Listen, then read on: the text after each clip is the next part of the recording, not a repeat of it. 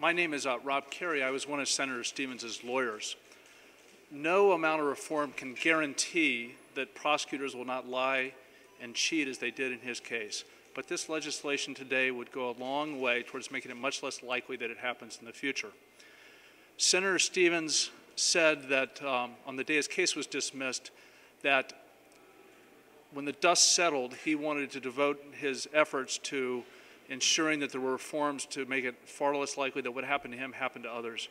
He was waiting for this report today, and tragically, he did not live to see this report. But we're going to continue to fight for him, and we very much appreciate what the senators have done, Senator Murkowski, Senator Hutchinson, and others, to introduce this legislation, and it will make it less likely in the future, if passed, that prosecutors do not abuse their power as they did against Ted Stevens.